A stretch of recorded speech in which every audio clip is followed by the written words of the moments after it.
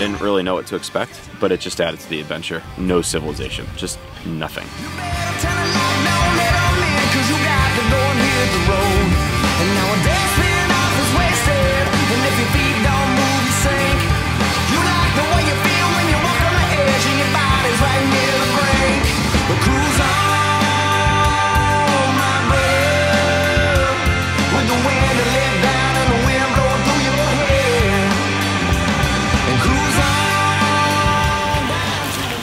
We're about to send it. You're about to do what? Like I'm about to do a full send. Like I'm about to go full Larry on this.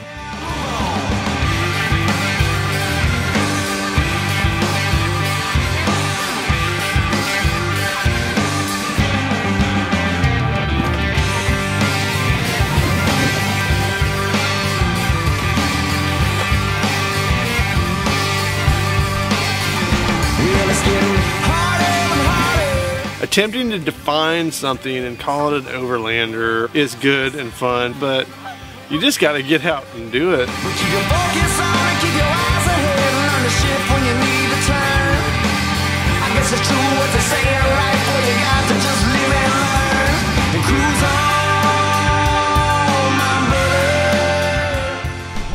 You may think it is our branches, but it's not. It's actually Canadian gnomes that live out in the wilderness, right? City where you got some good people waiting there. Move on now.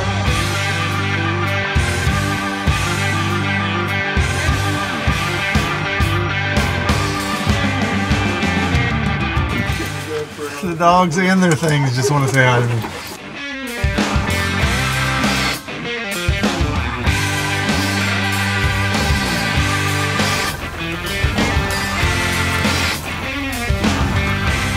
Probably one of the highlights of my overlanding experience for the last 3 years.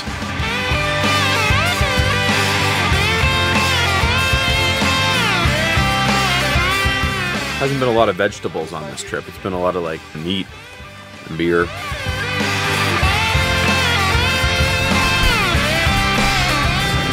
This is for Ren.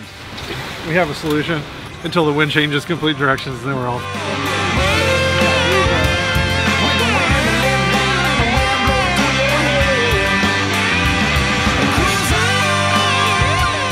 Thank you so much, you're so gracious.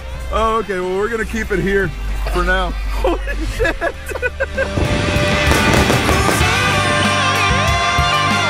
I put my vote in for this, which was let's get as far north as we possibly can. Maple syrup all the way. I hate mayonnaise.